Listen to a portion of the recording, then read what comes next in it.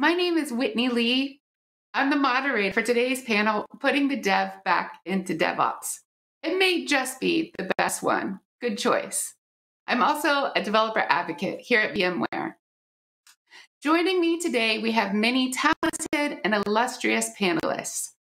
First up, we have Tasha Drew, who earlier today delivered an incredible presentation entitled Charming Pirates, which was about creating community and interest around your open source project.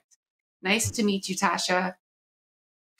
Hannah Foxwell joins us too. Her talk, Blame DevOps, Shifting Left the Wrong Way, acknowledges that a lot of DevOps responsibility is being shifted to developers. And she gives some tips around how to utilize your cloud platform and cloud practices to address these extra responsibilities. Hello, Hannah. Also, Charity Majors is here. Hi. Charity is a co-founder and CTO at Honeycomb.io, a tool for software engineers to understand what happens when their code meets production. She also co-authored O'Reilly's Database Reliability Engineering. Hi. And finally, we have my friend and teammate, Layla Porter, who discussed learning in public, live coding on Twitch, and the plethora of reasons that live coding is fun, both as a viewer and a coder. You've heard of pair programming? Well, today I learned a new term from Layla called mob programming. We have a full hour carved out for this discussion, but we intend to be pretty organic about it, go with the flow. So if it ends early, that's okay too. Do you have a question? Post your question to the panel discussion, Putting Dev Back into DevOps Slack channel. If you want, you can come on, join the screen with us, ask your question live. If you want to do that, just note that when you're asking your question in Slack. And if you are the shy type and you don't want to come online, that's okay too. Put your question in Slack and I will be the one to read it to our monitors, our panelists, excuse me. And I will do my best to treat your question right. And then finally, please stick around for the DevOps party games that are happening at 4:30 Eastern time. These will be fun and funny, and don't worry, you won't be put on the spot as an audience member. Some of our panelists are going to be dropping out early to prepare for the party games. So if you do have a question, ask it sooner rather than later. So let's dig in on our first question. Were application developers ever really a part of DevOps, or is the dev in there more about getting ops people to think like developers?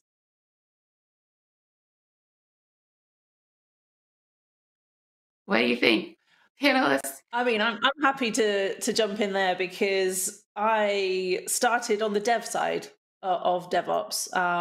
I was embedded within a software development team, and I think the problems were felt on both sides of the fence and all around it at the beginning of the sort of DevOps movement, or whatever we want to call it, the DevOps community. You know, we on the dev side were under pressure to ship small changes more frequently to deliver value to our users more frequently. And we all understood the sort of benefits that could bring our users, but we didn't understand the world of ops. We didn't have that empathy. We didn't get why they kept saying no. And so I think from my point of view, the dev was always in DevOps because ultimately it was about both increasing velocity, but also improving reliability and improving operability while we did it. Because, you know, as I said in my talk earlier, being a release manager for a failed release, that's not a fun experience. You know, whether you're in dev or in ops, that's a problem for us all.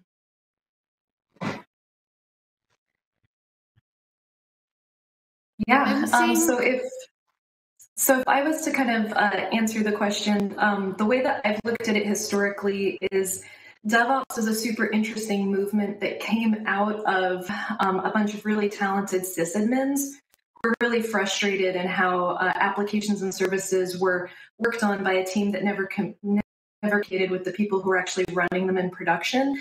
And so trying to build this collaborative model between the two teams and starting to look, We're not the sysadmin who you can just ignore all day. We use different tools from each other. Let's talk about the space between us. Let's talk about automation. Let's talk about how to make everybody's life significantly better.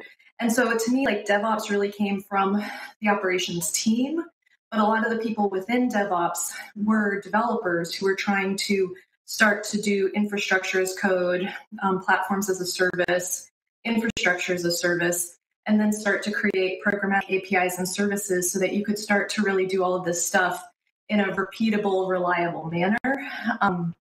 Then when the SRE movement started, what I found really interesting about that, at least if you read like the SRE book, is that really kind of came the other direction. And that was more, we are computer science educated developers who have been hired and now have this role.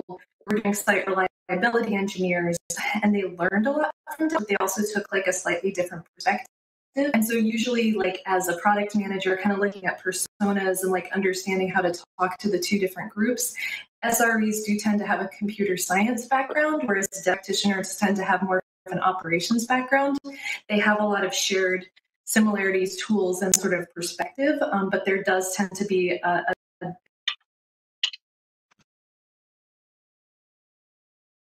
That was great. Thank you. Our next question's from Scott Brightwell. Where do practitioners see CI/CD tools being hosted? Are the CI tools distinctly separated from CD tools?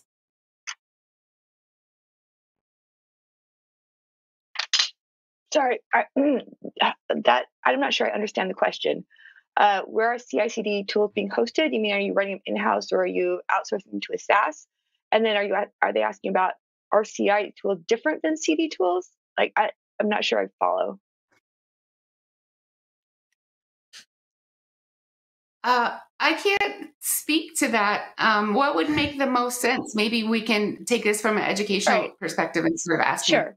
I would say that absolutely you should outsource your CI/CD. You should have someone else running it for the same reason that, you should have somebody else running everything that isn't your core business model. Like, if it's not core to what makes you as a business, you should absolutely try to spend as few developer cycles on it as possible, which means give it to somebody who does that as their core business model.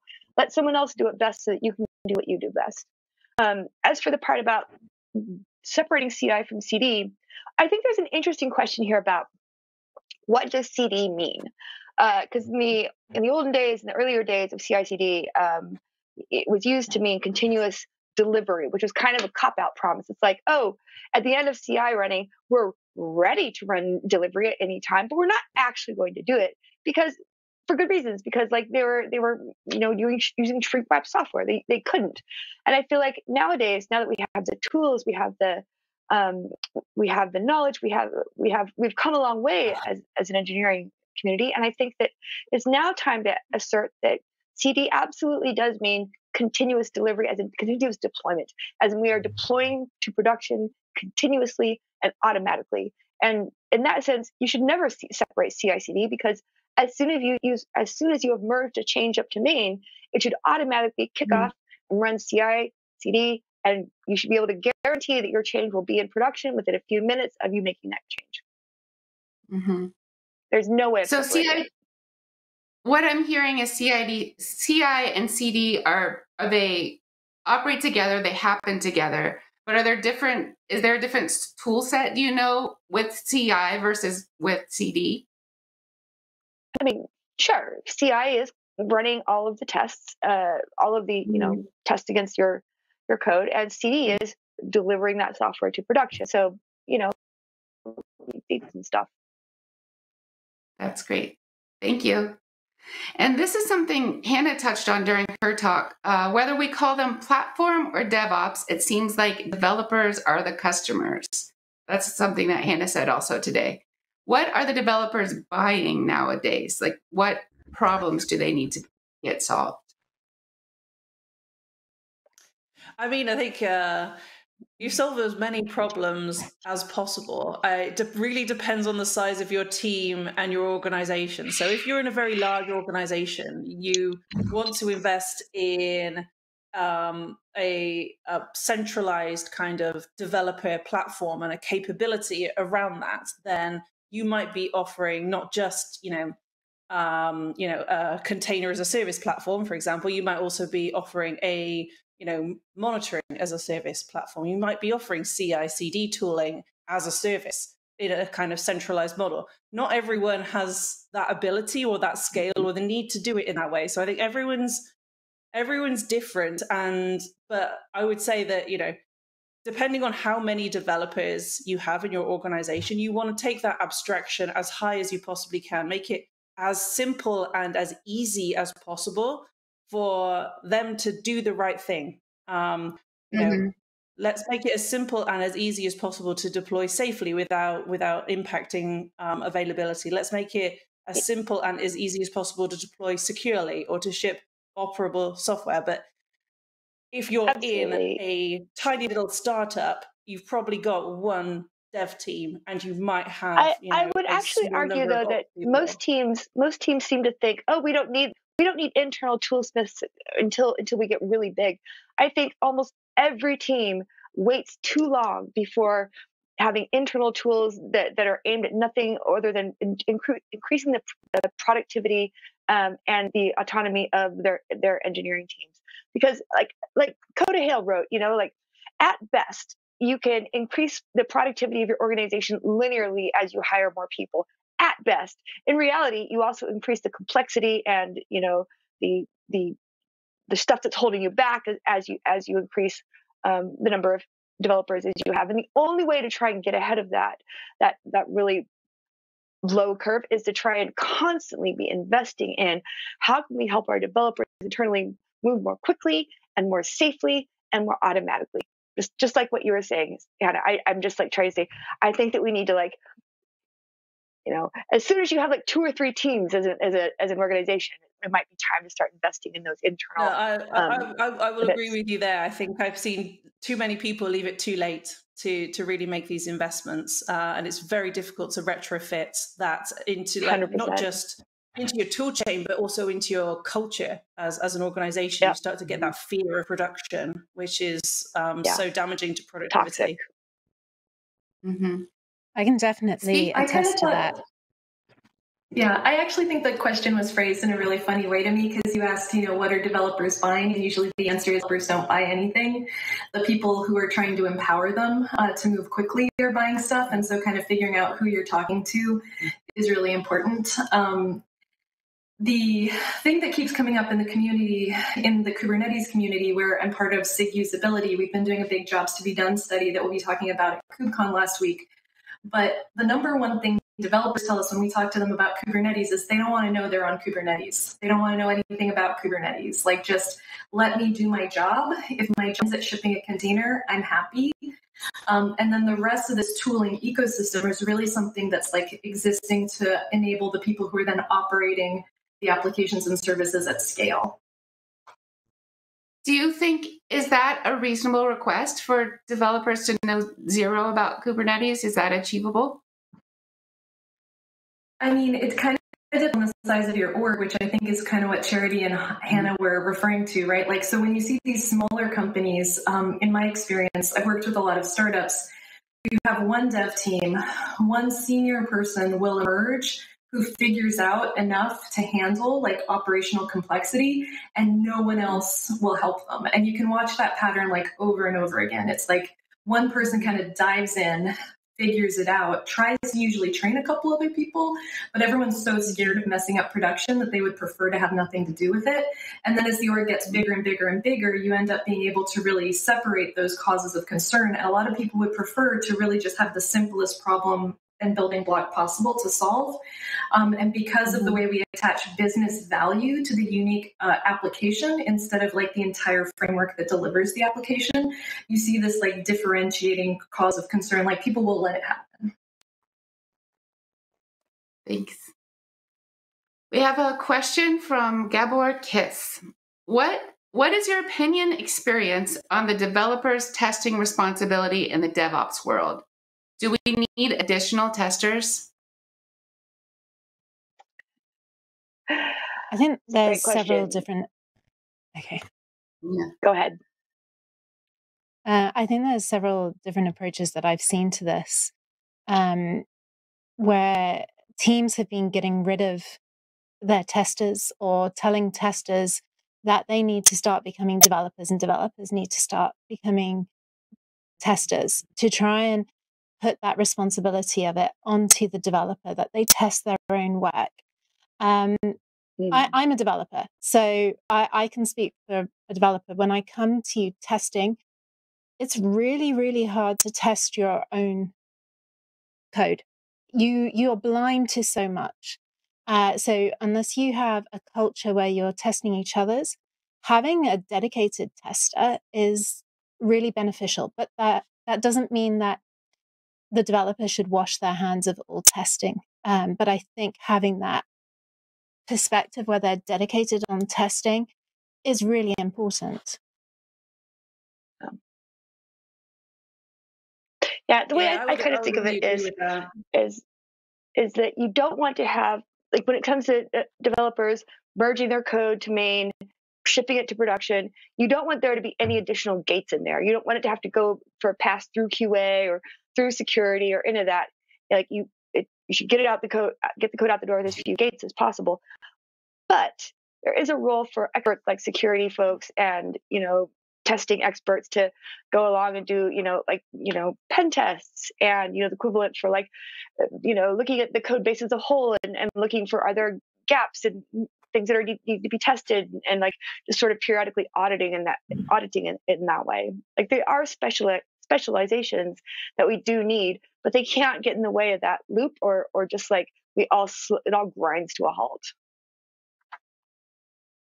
That makes a lot of absolutely. sense.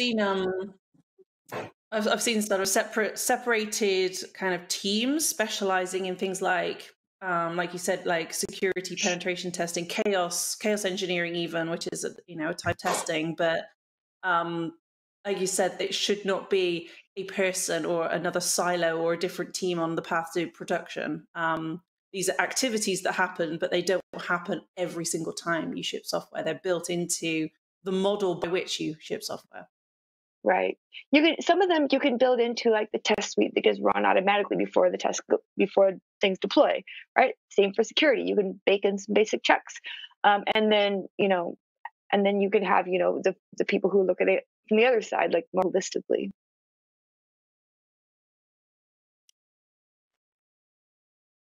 Our next question is, yeah, absolutely.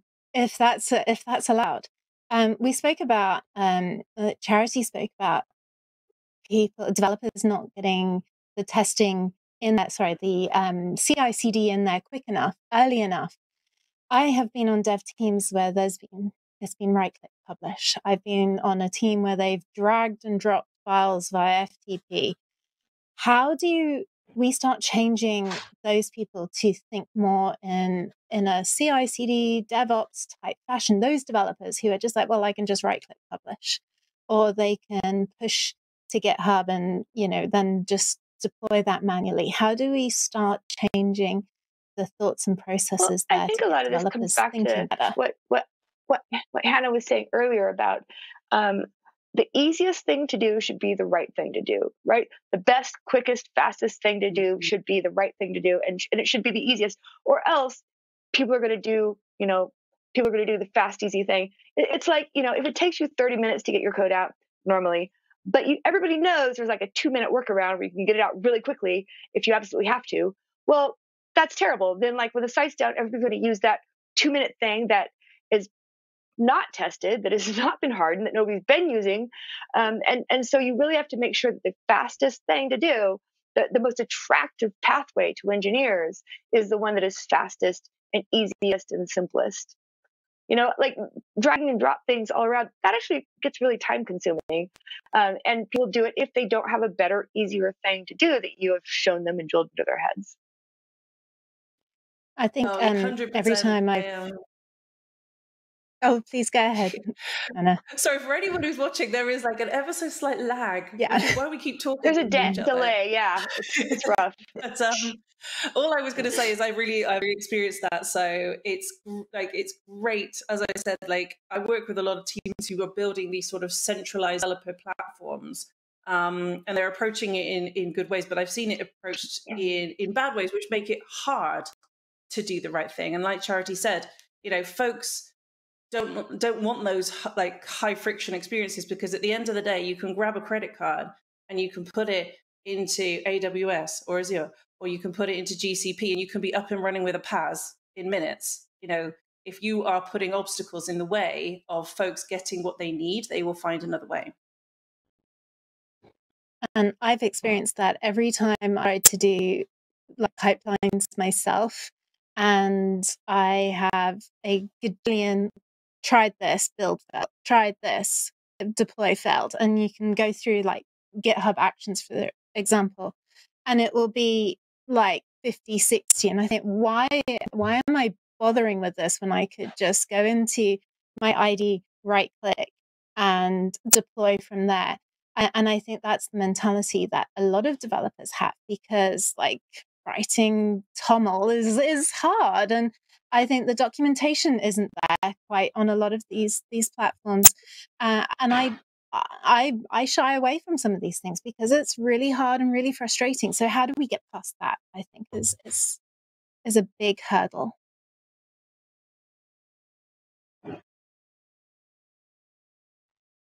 I have a question from Travis Davis. How do you view service ownership with regards to developers owning and operating the services they write? And how does that fit into the DevOps model?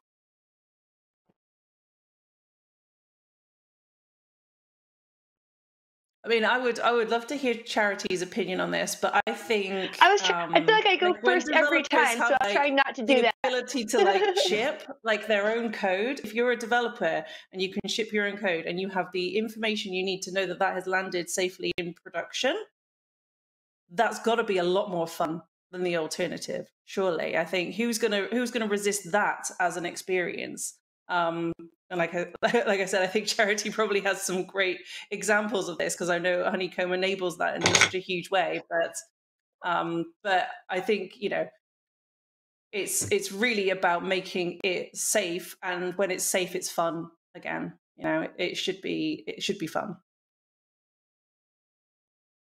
Absolutely. Okay, it's time to. Okay.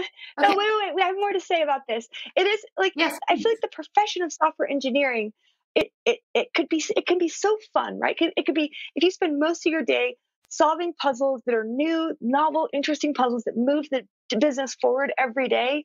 Like it's like we all in the like Charlie or whoever this ever, right? Weighs us down, like having to go from here to here to here to here, or having this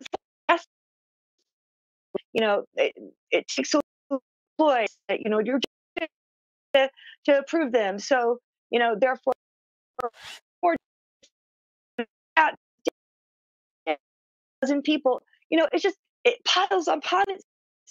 I just want to say that there's one right is the key, which is that the interval between when you've written the code and when it's live in production. And we need to like pay that down, get it as small as possible. 5 minutes, 10 minutes, maybe 15 minutes, no more than that. Because if you're an engineer and you're writing code and you know it's going to be live within 10 minutes, you're going to go look at it every single time.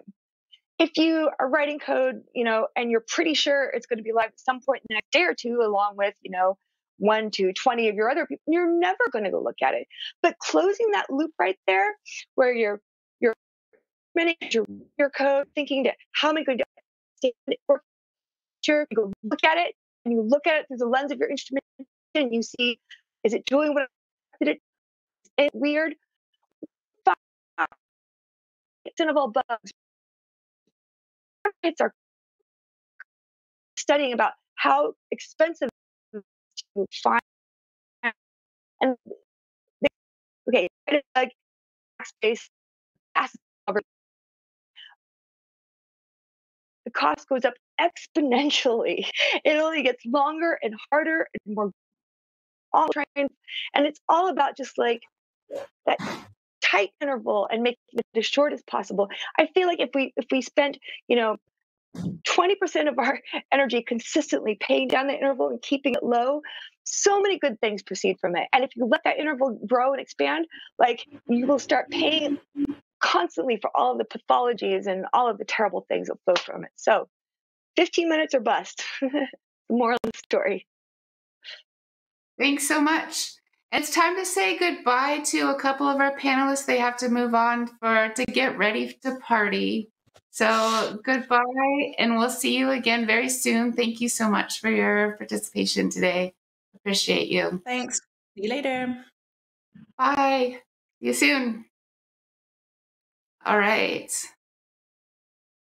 Let's go ahead and take on the next question. Sorry about that. My sheet's jumping around a little bit.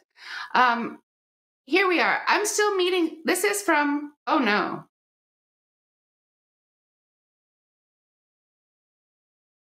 Oh no? Sorry about that. My computer just went dark.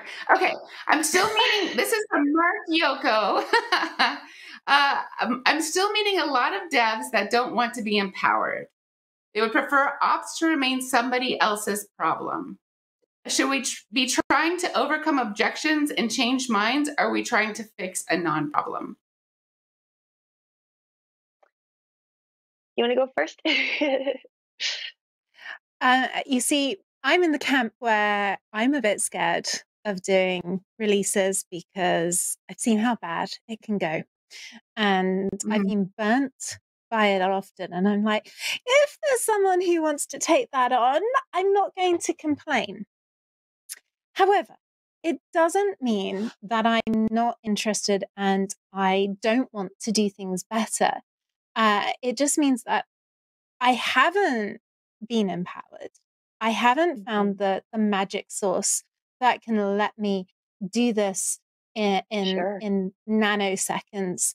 But that doesn't mean that I don't want that. And I think literally I've tried all sorts of, I've been on teams where we've had big build servers, the latest state of the art that cost a fortune. This was like before, a lot of it came mainstream, like several years ago. And, like our team lead was like, yeah, nobody touches that. It's a pig. We really struggled to get everything running. Nobody else is touching it except me and this nominated person. The rest of you just commit your code and get on with it. Yes, be afraid. Oh my God. So, at that time I was like, okay, that I'm not going to go touch that because I will get my fingers burnt and my knuckles wrapped. So if I was empowered to go and use this, I mean, I've heard this was a really prolific tool in my tech stack. And, when you were applying for jobs, if you had that on your CV, it was like a big uptick. And lots of people are like, yeah, this is the best thing. It isn't sliced bread. And I was like, so why is this guy here telling me that oh my God, no one touched it? Is he gatekeeping? Is that now what I'm learning? And then this puts it on like, I don't know, 6 years ago. Totally. And now I'm like, I don't think I want to do that. Totally. So we're all going through this as an industry right now because, first of all, like I come from ops and I've done a lot of gatekeeping in my life. And there was a point in time where, it was kind of reasonable because it was, if you had the monolith, it was up or it was down. We didn't have tools to really inspect what was going on. We had to treat it kind of like a black box. And that's where the kind of culture of stay out, ops is out there. It's not great, but that's where it came from. And it was real. Like engineers would come around, do something, not understanding what was going on. And we'd have to spend the rest of the day picking up after it. But like as an industry over the past decade or so, like we've come a long way and we're evolving to a point where, the way I think of it is like we built this walled garden where like stay out, and increasingly we have to build it like a playground, right? Because couple points. Increasingly complex, the systems are getting so complicated that no one except the developer who built it has any prayer of fixing it within just a few minutes, right? You have to have that familiarity with your service. If it's just ops or like an on-call, like it could be down for hours. Like, no, you've got to know that shit. Secondly, our architectures, by kind of blowing everything up into, everything's a high cardinality dimension now. Everything's many instead of one, right? It used to be the web, the app, database. Now we've got like services, meshes, and everything. Well, because of that, it's easier to have it never be entirely down, right? It's not so binary. It's not up or down. It's like we build in layers of, degradedness or resiliency isn't about making bad things not happen. Resiliency is about letting lots of bad things happen without our customers being impacted, right? So like there's kind of this trifecta of all these things. There's a cultural shift going on. There's a technical shift going on. There's an architectural shift. And I would kind of circle it back to the fact that ops has this well-deserved reputation for masochism, for being on call, for just like brute forcing it, just being like, I've been asleep, I've been awake for 3 days straight. It's not great. I'm now over my age 30. I'm not okay with doing that anymore either. But the point of inviting developers into being on call with us is not to make everyone be miserable. It's not like you get to become as miserable as us now too. The point is that this is the only way we can actually make it better for everyone, so that nobody has to be masochists and nobody has to go through that, so that we can all be adults with families and lives. And this is the only way that we can make on-call categorically better, so that it's a heart attack when you get paged out of hours. It's not just like, oh, this is, happens it's not like diabetes where you just have to manage it. It's a fucking heart attack and you fix it, right? Because it's that big of a deal. And it's not just this low level, it's just kind of shitty all the time. We all just have to jump on this grenade. Part of this is raising our expectations for ourselves and our team and making so that's not okay anymore. The way that we invite software engineers into the on-call rotation with us is by this three-way pact between devs, ops, and managers, that it's not okay for this to be torture anymore, that we're going to have a higher level of expectation for ourselves, and we're all going to make it that way. That means education for devs. That means tooling so that it's like guardrails and bumpers, so that it's really hard to do the bad thing and really easy to do the right thing. It means education. It means observability. It means managers taking a real personal investment in the fact that it's, I strongly feel that managers should be evaluated on how often their team is getting alerted out of hours. And if that number is down, they should not get a good review, right? It's like we've got the DOOR metrics, right? Number of requests, number of latency, errors, and time to recovery. And then the fifth is, how often is your team getting alerted, right? And I think that managers should increasingly be evaluated on the health of those 5 factors, so that they've got skin in the game too, right? So this next question is something you kind of just touched on. Should developers have access to the production environment for doing production rollouts? Absolutely. Yeah. Absolutely. Yes. Honestly, right. I think it should roll out automatically without anyone interfering. Second best is the person who made the change should do the push. And third best is anything else. And there are some people out there who will get really, they'll be like, but, we have compliance stuff. We have all this stuff, that we're not allowed to do. First of all, most of that usually isn't quite true. I encourage you to take a very hard second or third look, and we can talk about that offline. Secondly, there are usually ways around it, and thirdly, it's all about ownership, right? It's about having the person be alerted who is best equipped to make the change that fix it, right? It's all about cultivating those feedback loops so that they're good ones and not bad ones. And what do you think are some baby steps to take to get this cultural shift started? Because it's a whole new mindset. Do you have any advice around that? It is. I mean, the first thing I would usually do is just start by asking you questions, right? About where you're at and what are the sacred cows? What are the things that people are really afraid of? But easy ways to start are, I always come back to the deploy process, right? How long does it take you to run all of your tests and deploy your software? How much human intervention does it take? can you get that interval? Like, can you get the test running down to like 15 minutes? Make the deploys automatically go out? Can you automatically stage it? Right? Just can you get that to be more predictable and more and more compact? And can you focus on instrumentation? You should be able to. This is the difference between observability and monitoring, right? Observability is you should be able to look at any system, ask questions of it, and understand what's going on in the inside. Even if you've never seen this system state before, even if it's completely new to you, you should be able to figure out what it is just from first principles. If you can't do that, if you don't have observability, then a lot of this you can't really do because you're kind of just shooting in the dark. You don't have the ability to like identify the problems that you've just caused, right? So it's not like everyone should just rush off to start doing these things without thinking about where are you at, what can you handle, how high you have to be so high to hide this ride. We actually at Honeycomb we have a pretty decent maturity model for this, where you can kind of play choose your own adventure sort of thing, where you're like, we're not so good at this, so we should try that next, and just kind of try to improve overall. I like that. So not being afraid to fail, being able to admit mistakes and talk about those and improve. Absolutely. Anytime that you're punishing people internally, even if it's a joke, you got to look at that. If you're sometimes you got to wear the cap of shame all day. If you build you really want to strip all that out of your culture. You really want to make it a culture of what? Been there? Yeah. I've been there. Yeah, we had a dunce hat when we broke the build. And in the end, I just said, I'm going to break the build today because I didn't want the grad to have it. So they would do it and I would break the build so I could get the dunce hat, because it was like we had grads who were kind of like, can you check this, Layla, before I push it to build? And I'm like, sure. And then we'd all get notified that the build was broken. I'm like, it's okay. I'm gonna go push this breaking change right now and get that hat off you.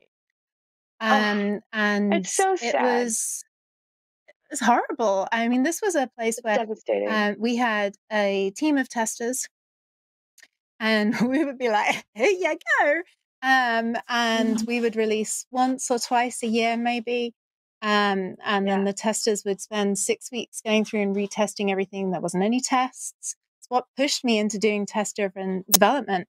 And then that was after I did 9 weeks of regression bug fixing two of us would put on regression bugs. I don't know why I was given that penance. But 9 weeks of that, I thought I just want to die now. And that's what pushed me to look at better ways to do things. And we had like release engineers, or I don't know what they were. We would give them the code, like, here you go. And they would like, yeah, all right. And then they would go and do stuff with it. And that was the last we heard about it. We didn't know, has that change gone out? Shut up. It'll go out when it goes out. I'm like, okay. So, being in those situations, they're not great. And looking back, and in those situations, like, you should kind of flip it on your head and not be like picking on the person who, did something. More like, what in the system made it possible for someone to make such an easy mistake, right? Like, what is it that can we add a check for that?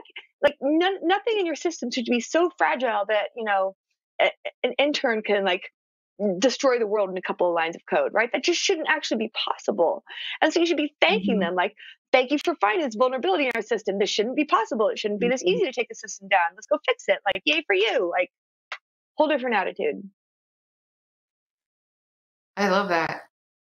So Ravender's asking a question that we kind of touched on, but I just want to make sure I get through all of it. So basically this person's asking, should it be the operations job to assume the proper CI/CD pipeline and setup with the proper guardrails by the operation team? I think it's exactly what you just said. Like, it's somebody's job. I guess that's maybe the question. Whose job is it to make sure it's set up with all the proper guardrails so that no developer, no new grad, no one can mess with it? How does that happen? There's no one right answer, because so much depends on who you've got, where you're staffed, et cetera. What I would say is, though, it's everyone's responsibility, right? Like, management should figure out who can, build the thing. But then, I'm a big fan of having like an on-call rotation for when the build breaks. If you can't quickly and easily fix it, if it's not obvious to you why the build broke every single time, just make it an on-call thing. Make it part of on-call so that somebody's already responsible for it. And when you fix it, then you're supposed to go make it so that it can't happen again. It's a shared. And then ultimately, maybe you're big enough as a company that you have a release engineering team who's still in charge of it, but that still doesn't mean they're in charge of fixing your bugs, right? That just means that they're responsible for building the infrastructure for you to run your shit on. But it's still the responsibility of the engineer who's committing stuff to like figure out why things are breaking and fix them. You're just in charge of like, making it so that, for example, one thing I really like is when there's a bug goes off or when the build gets broken, it looks at who made the last commit and just notifies that person in Slack or something instead of like paging everyone. Like things like that, again, it's all about curating feedback loops. Yeah. So we've made it through all the questions so far that have been submitted. Is there any big topic that you think we didn't touch that probably should be addressed today? Not me. Feeling pretty good. Yeah. Any closing remarks? Thanks for having me. This was fun. Yeah, this has been really fun. I hope you join us for party games, but understand if you don't. I know Layla at least is overseas. Yeah. So I'm feeling sleepy now. I have some closing remarks before we go. Thank you for your time today. Thank you. It's very valuable, and it's been a pleasure to meet you.